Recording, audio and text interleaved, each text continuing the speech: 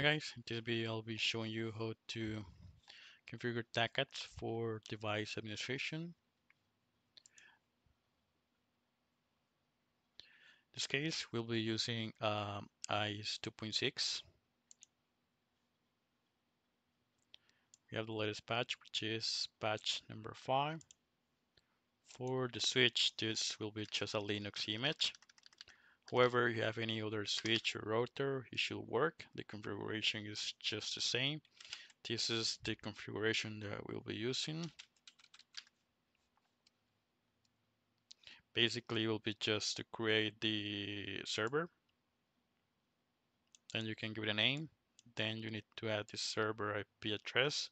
This is for ISE 2.6 IP address, and the radius or the TACAT, sorry, short circuit key, which is Cisco, just to keep it simple. Then what you need to do is just to create the AAA group for TACATs. You can give it a name. It's up to you as well. And then just add the cert that we create before. For the AAA lines, it's very simple as well. It's just AAA Authentication login default, and then just the group and the group that we create, that which is this one, and then the local in case we don't have connection to the server. You'll be using your local access. And then the authorization for the shell is this one, so make sure to add this command, always using the local at the end, just in case. And for the authorization, I always use 0, 7, and 15. However, it is up to you. Then let's also add the one for the authorization for the config commands when we enter the config mode. And that's it. That's the full configuration. If you try to add those commands, if this is a new switch, it's not going to work. So always make sure to add this command, which is AAA new model, before adding those commands. If I'm not mistaken, if you don't add this command, it's not going to work. I don't remember, to be honest. So for testing, we'll be using a couple of users, which is will be the admin user and the limited user. Those are ID users. Those are a Windows Server 2016. There is a couple groups we'll be using as well, which is this one and this one. So let me show you just the connection to ID.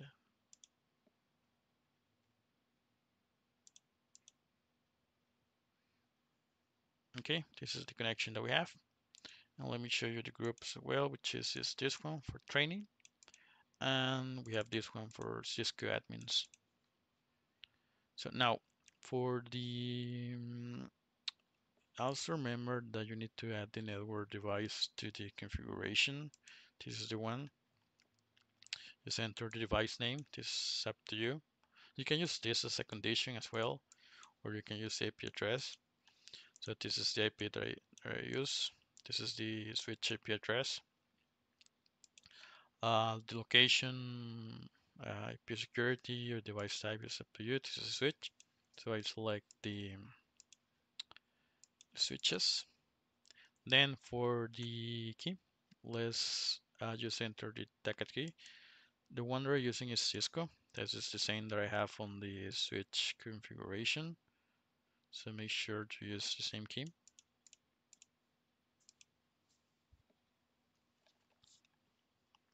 Okay, now for the, let me show you. Let's create, well, I already created, so let me show you. This is the command set. So let's check the profile first. There is one for admin. So let me show you the one for the admin users. This is the name. You can get a name. This is up to you. It will be for the shell access. And the default privilege will be 15 and a maximum privilege of 15 as well. So basically we should be able to use any command as this will be an admin user. Then let's check the limited profile. It's basically the same. The only difference is just the name. It will be using 15 and 15 as well. We are taking that with 15 as our accessory, you should be able to use any command, but it won't because we'll be limiting the commands for the user under the command sets. So for the admin, let me show you.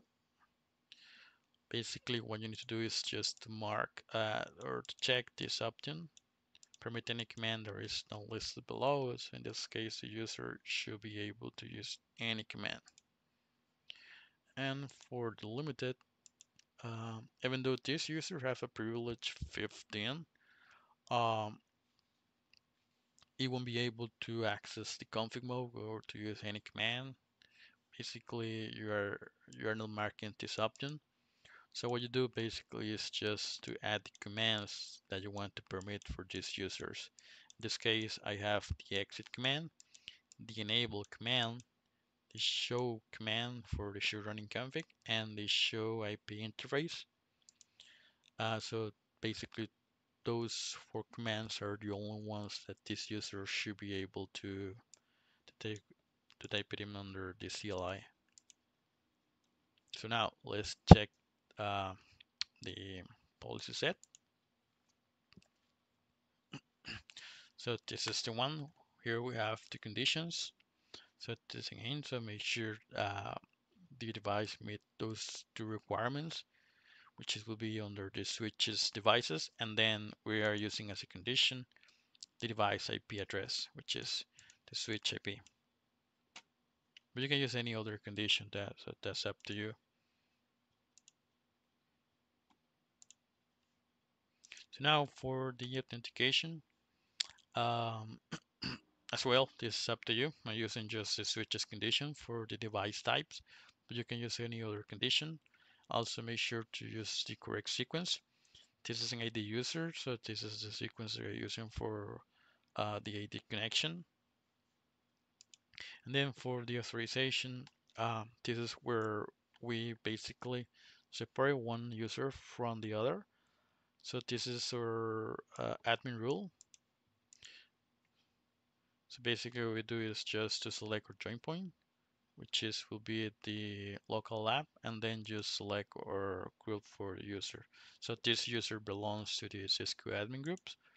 So that's the one that we'll be using.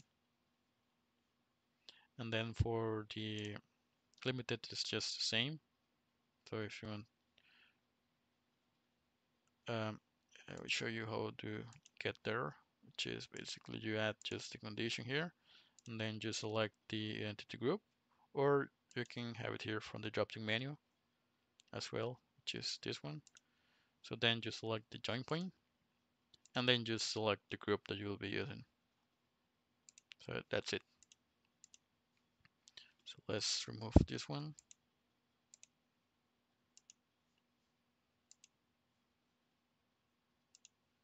And that's it.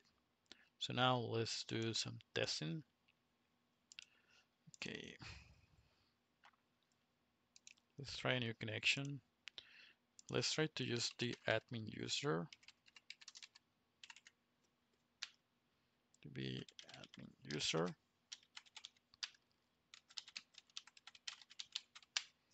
Okay, perfect.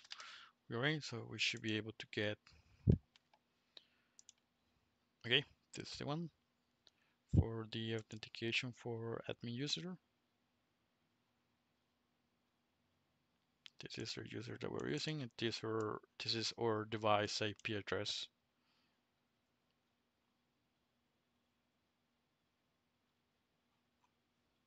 So now with this user, we should be able to use any command. So let's test terminal. Test again. Let's go IP route.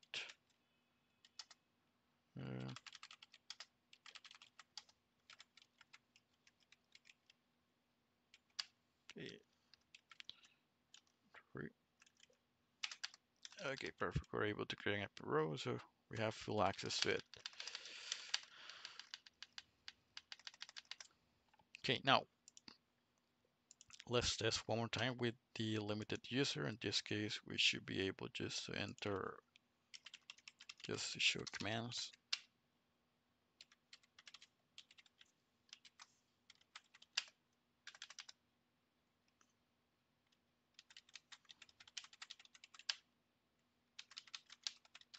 Sorry.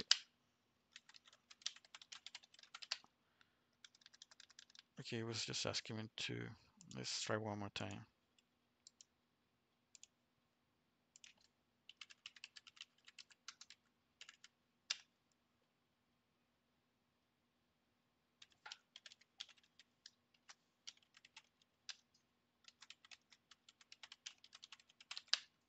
Okay, perfect.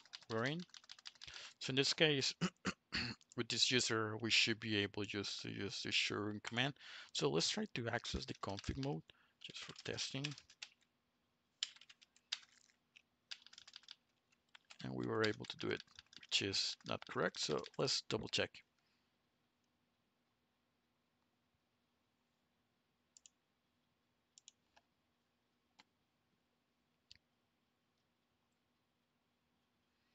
Okay, we're getting, let's check because when I show you the policy elements before, I think that I maybe,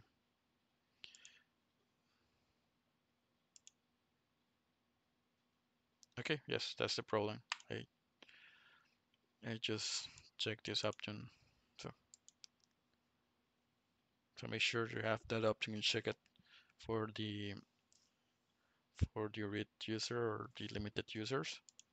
So now let's test one more time. Let's close this one.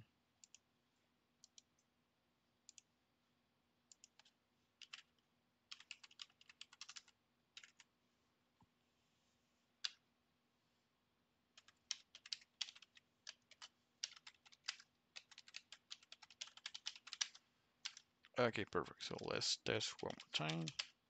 Okay, perfect. Now it's working.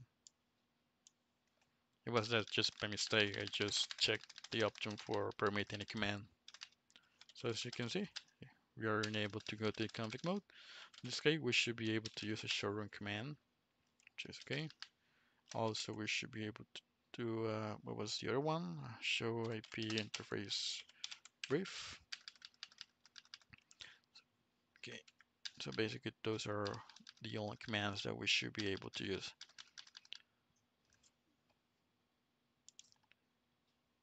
Okay, this is the one for the limited users.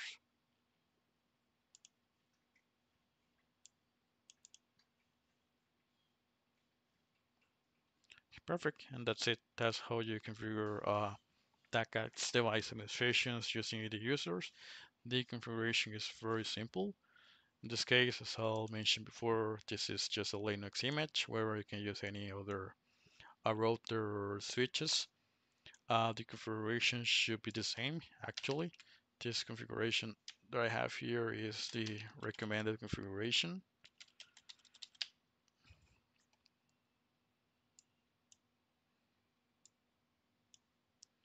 Just creating the server and then just add the server to the group and it should work. If you have any other questions, just let me know. If you need the configuration for any other device, let's say a Nexus or an ISE, a firewall, it works as well. The configuration may be a little bit different and the configuration as well for Nexus and for firewalls, there's different commands that you need to enter as well. So if you need that, just let me know. So if possible, I can create a video as well for Tacacs or for radius if you need that as well. So any questions, just let me know, guys.